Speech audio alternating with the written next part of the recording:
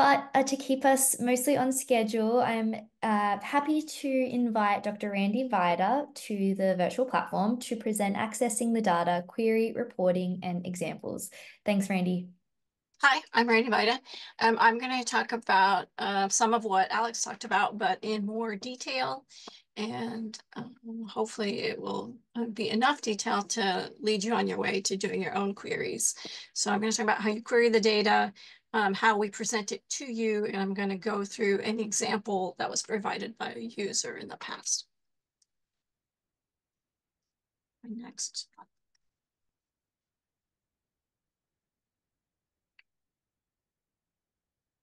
There we go.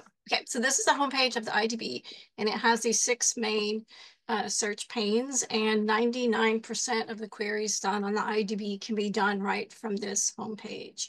And I'm going to walk through each of these in a little bit more detail and show you some of their features. So the first one at the top of the page is the epitope itself. It's whether you're interested in linear epitopes, discontinuous epitopes, or non-peptidic. And many people who come to the IDB already have a peptide sequence that they're interested in that you can type into this box.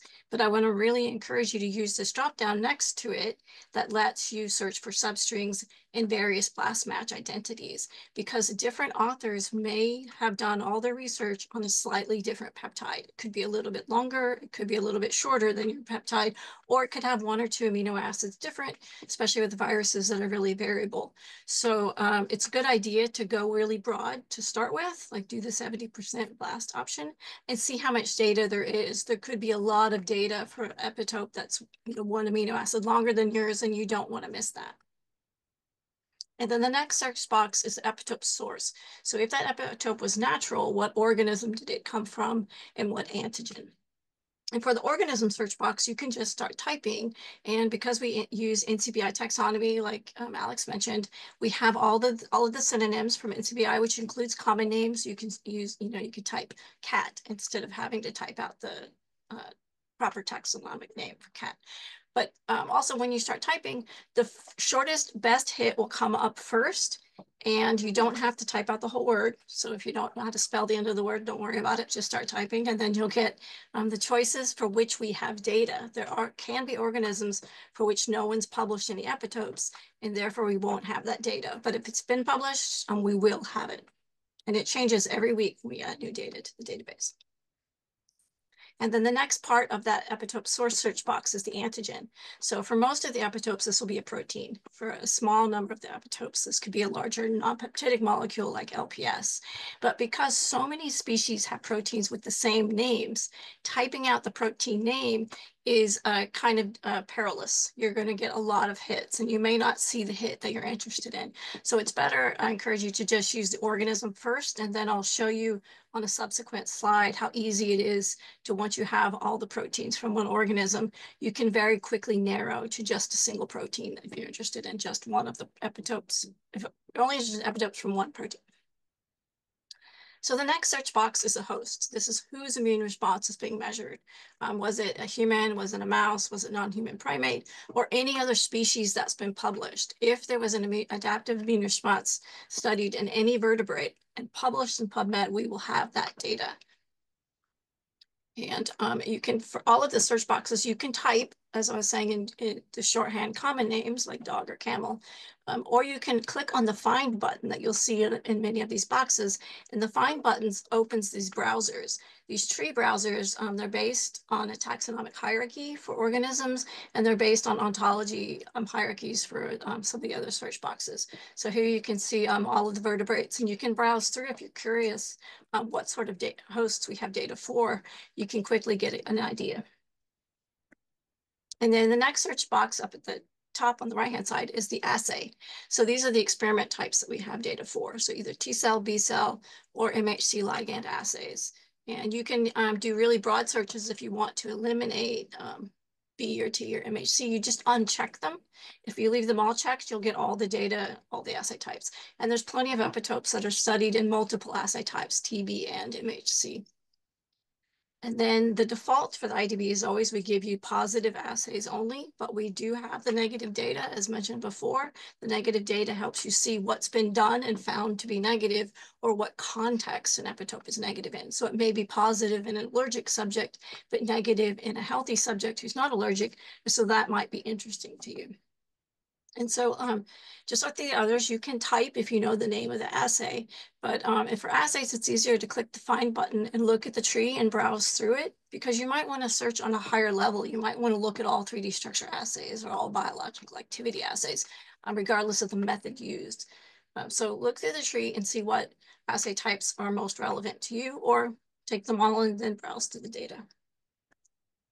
And the next search pane on the homepage is the MHC restriction. So this is relevant to T-cell assays and MHC assays. And you can do a broad level search for class 1, class 2, or non-classical if you want to see all of that data, or if you want a very precise MHC restriction, you can type it out. But MHC nomenclature is pretty complicated with dashes, asterisks, and colons. And we use the proper MHC nomenclature from the experts via the MHC restriction ontology, which is what the Find opens up a tree view of that ontology structure that lets you search in high levels. For example, you could search all cattle class 1 or all BOLA 1 or a very precise allele. And this all comes down to what the authors provide. Some authors give very precise restriction and others give more vague. And altogether, it gives you a picture of what's known about an epitope. And then the last search pane is the disease. So this is the disease of the host at the time of the experiment that was relevant to that adaptive immune response. And again, you can do a really broad search on all infectious, allergic, autoimmune disease, or if you have a specific name of a disease, you can type it. And the Find buttons opens up a hierarchy, and this is the disease ontology. And so it organizes all of the diseases for which we have data so far in a tree structure, allowing you to search in high levels, like all animal models of disease, or all neoplasms. Or you can click open the branches and pick specific things, like if you're only interested in drug allergies or metal allergies.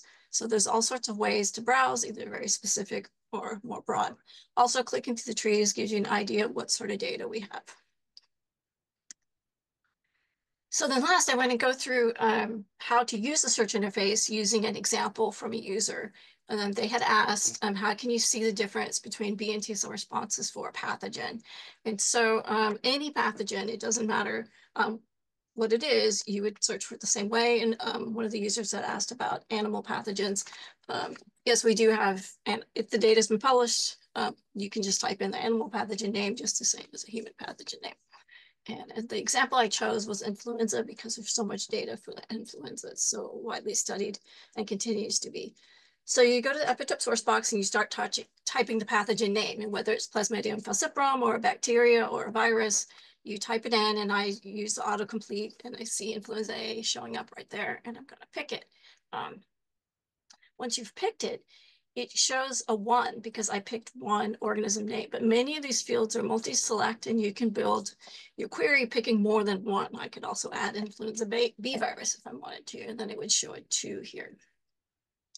And our search interface doesn't know when you've completed building your query, because I might want to now limit only to linear epitopes, or I might want to limit only T-cell data or class 1, or you can add as many or as few of the search parameters as are relevant to you. And then when you're done, you have to hit the search at the bottom of the page once you've completed all the parameters you want to add. And once you've done the search, you'll have the opportunity to add or remove any of those search parameters, as I'll show you next.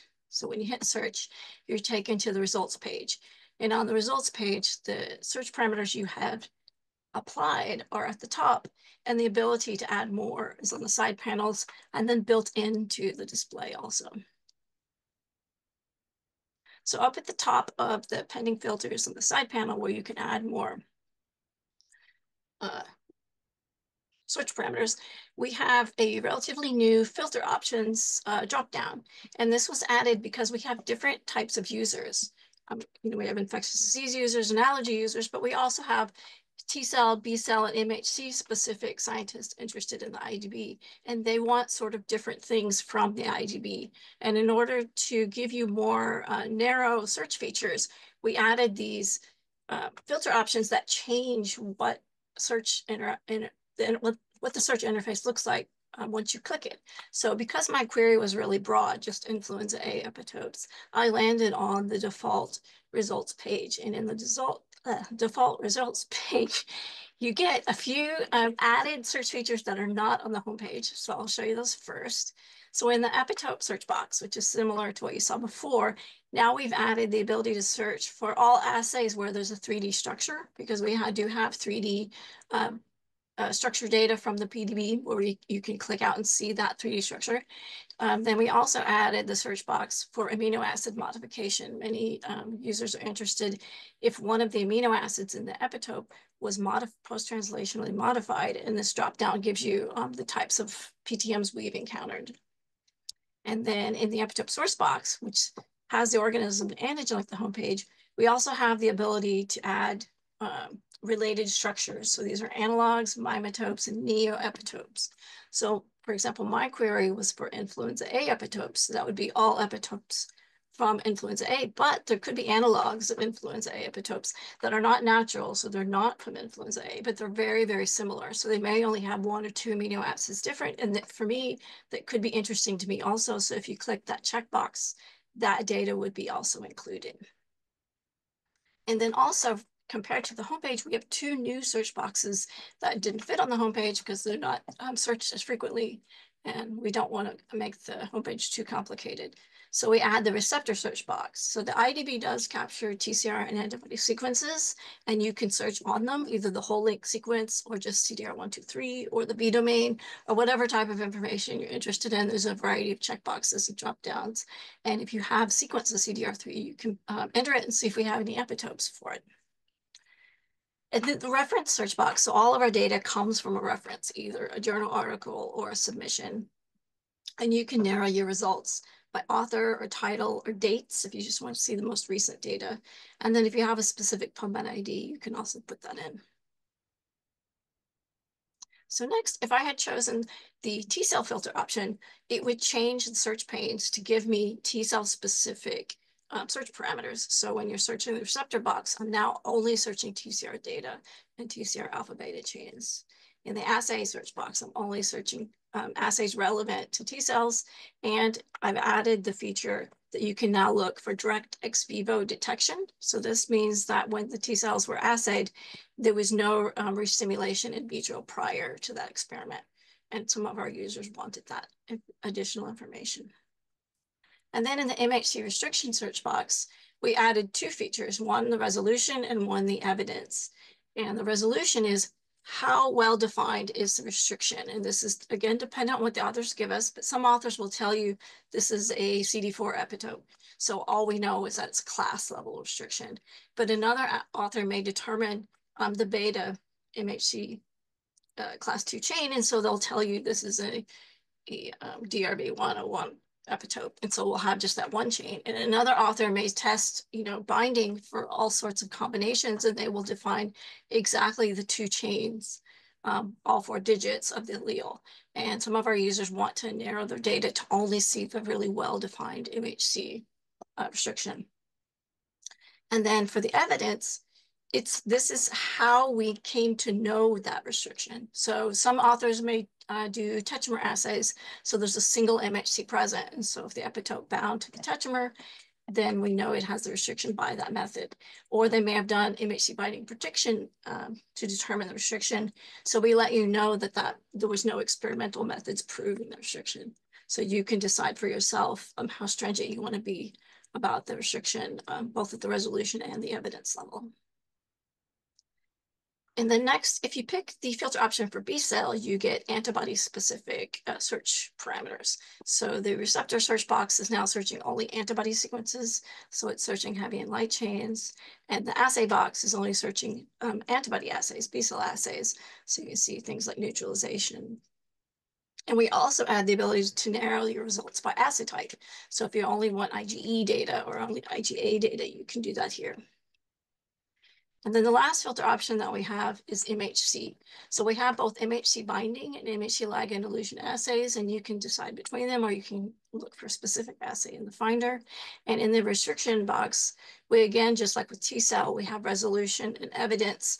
Only here, the evidence is relevant to MHC-like elution assays. Things like what antibody was used to elute the MHC. So how well defined was that restriction? And the next, back out to what the result page looks like. So here's all the filter options over on the left. And the first tab that you land on when you do a query is the epitope tab. And we have each of our data presented to you on a separate tab: antigens, assays, receptors, references. And each tab has different headers based on what's relevant to that tab. And they're structured all very similarly. They all have a header row that you can sort, the little arrows, and they all have similar features. So on each of the tabs where there's an ID column, it comes first, and then the ID column takes you to a details page. So this epitope will have a details page, and Bjorn mentioned this when he was talking about the MHC restriction of an epitope. And because I chose influenza, there's a lot of data from my example. So this first epitope, when I click on this ID, I get this details page about the epitope, and at the top there's a summary of what's known about it. And that same epitope may be from different proteins and organisms. In this case, it's matrix protein influenza A virus. And it tells you how many times it's been studied, what papers, what 3D structures we have. But here you can see all of the MHC restrictions for which we have data, or MHC alleles for which there was data, because sometimes it's negative. And if it was only negative once, then you can kind of take that with a grain of salt. But if it was negative many, many times, you can kind of assume that MHC does not present that epitope. But being 77 times positive at 77 experiments, you can pretty much conclude it's an A021 experiment. And then here, when you see the 10 out of 10 for A2, that gives you a little bit of an idea about what we mean by that resolution and evidence. So some of the authors just told us A2 restriction. They didn't go further to say the A0201 versus A0206, for example. And then below the MHC information, we have antibody assays, if there are any. And this epitope has both B-cell and T-cell assays, but it has way more T-cell assays because it's a very highly well-established T-cell epitope. And as you can see, there's a lot of interferon gamma release assays, and it's very positive in that regard, but there's very little data down here on IL-12 release, so it may not be as relevant, but it's also not very well studied. So this gives you an overview of what's known about that epitope to date. And again, when we add new data each week, these numbers may change. And then next, back out to the epitope tab on the result page, I wanted to point out these inline filters. So anytime you see one of these little funnels with the plus sign, you can narrow results immediately on the fly to that variable. So if I wanted to limit to only see data for this epitope, I would hit this funnel. And if I only want to see data for matrix protein 1, I hit this funnel. And that's how you can narrow very quickly to specific protein from a particular organism. And then next we have the exports. Alex also mentioned that, and Kelly is going to talk about the exports in more detail, but there's a number of formats and there's a lot of details about how you can do the exports. And I'm going to leave that to Kelly. And then the next tab over from epitopes is the antigen. So this is a source of the epitope, and most of the time it's protein. In this case, the first one here is hemagglutinin, which has a lot of data. And again, that's the headers. And when you click on the writing, the text for the antigens, you get a new feature, which is this antigen summary page. So there'll be a summary of all of the information we have about epitopes from that protein. It's been tested in lots of different species, lots of different vertebrates, ducks, and European polecat, cows and llamas. And that just, there's a lot of data on it. That's why I chose it as a sample. But I wanted to point out that we also link out to other resources, and those links will be at the bottom of the page. In this case, there's an example about looking at all of the post-translational modifications in IPTMNet for this protein. And then the next tab over from the antigens is assays. And this is where the real bulk of the IDB and our data lives. And I really encourage you to export from these tabs because you'll get a lot of rich information about what's been curated. What you see here on the screen is just a brief summary. We've sort of concatenated some fields and made it all fit in a quick view. But when you look at the details, which I'll show you, and when you export, you get all the fields that we've curated, and there's all sorts of insights and additional data in there. And so because my query was for all assay types, I have some data on each of the assay type tabs. Because this epitope is really well studied, there's a lot of experiments. So looking at each subtab, here's the T-cell assay tab, and again, it has the headers that are sortable and inline filters, and then it has the ID column. And then ID column is what takes you to the details. So when you click on the ID column, you get the assay details. And regardless of the assay type, this page starts the same. It opens up in a new page. And the top of the page is about where that data came from. We always want to point back to where we curated this from. We didn't make up the data. We took it from this PubMed ID. And then the next section will always be about the epitope, because every assay belongs to an epitope. It was testing the adaptive immune response to that epitope. In this case, it's a T-cell experiment. So this is a T-cell context for this epitope. And we link out to other resources. And we tell you where in the paper we got this sequence from. This is the materials methods. And then the next section will be about the immunization, whether the host species had a disease or was injected with something, was vaccinated. We'll have that information if that led to that adaptive immune response. In this case, it was a mouse injected with the epitope, but it could be a human who had a disease.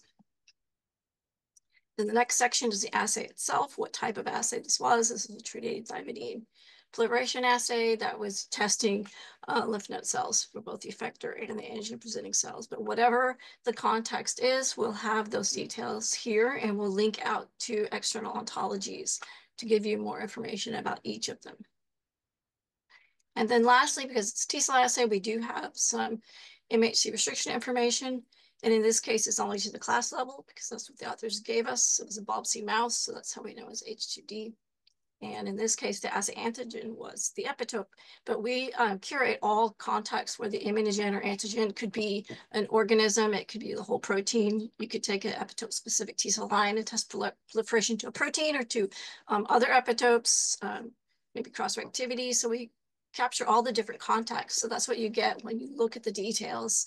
What was the immunogen and the antigen in each of the contexts? And then we tell you where in the paper this came from. So this proliferation assay was in figure 2. And then back out to the results page. Next to the assay tab is the receptor tab, and this is the BCR and TCR sequences if we have them. And certainly some epitopes have a lot more data than others. And in this case, just like with the other tabs, there's an ID column to start with. And when you click on that ID column, you get a details page about that particular receptor. And so for each receptor, we give you all the detail for which we know. In this case, we have CDR3 alpha for the alpha chain and the beta chain. Sometimes we only have one or the other. And you can see here how in different publications, some provided CDR1, 2, 3, and some provided only CDR3. So the different publications provide different levels of information. We take all of it, whatever we have, we'll put it in there so you can see. And then also you can see how the same receptor bound to several different epitopes. So they all look like probably analogs of the same epitope. That would be my guess. Maybe some could be natural variants. But we'll give you whatever compiled information we've gathered from all the different publications. And occasionally we'll get a receptor that cross-reacts across species. The very last tab of the results page is the references. So this is where the data came from. And just like the others, it has the sortable headers, the funnels, it has a link out. You can go to that PubMed ID by clicking on the leave the page icon. And then you can click on the details in that first ID column. But I want to go back to what my query was trying to achieve, and that's looking at the difference between B and T cell responses for a pathogen and my example, influenza. So when you look at the assays tab, you can see right away how many T cell assays are and how many B cell assays are, and you can export these and analyze them any way you would like. You can also narrow your query right from the start to either B or T just by unchecking or checking these boxes, either on the home page or on the results page. So when I redo that and I only do T cell epitopes because I've taken off the B and MHC, I see 2,200 epitopes that have a T cell response for this pathogen. And then similarly, by doing B cell assays only, by unchecking T and MHC, I can see that there's 1,400 B cell epitopes for this pathogen. And then next is another way to really see the differences between responses, and that's using our Immunome browser. So when you're on the antigens tab, each protein will have this little graph icon next to it, and that graph icon takes you to the Immunome browser. And there'll be a help topic there when you first go to the page, so you can look at it, and it really helps you visualize differences, and it's totally based on what your query is. So if my query was B cell data versus T cell data for the same protein, you can see the responses plotted along the length of the protein, starting with amino acid 1 to the end, and you can see where the peaks are. And you can do the same for a CD4 T cell query versus CD8 T cell query and see the plot showing you data in different places. If there's a region of the protein where there's no data, then you know it hasn't been studied. If there's a region that's the red line, then you know it was studied and always negative. And any query you do, you can compare the results. So you could do a BOB-C mouse and a Black6 mouse and see how they're different, or you could do a subject with diabetes and a subject that was healthy for the same protein. And then lastly, I just wanted to point out that the IDB is a core trust seal repository, and there's a little icon at the bottom of the page that tells you that. And this just lets you know that the IDB is trustworthy. And there were a lot of work and application to show how we were trustworthy. And you can read about that here. And if you click on the icon at the bottom of the IDB page, it'll take you to the information and the details about how we became officially trustworthy. It just lets you know that you can count on us.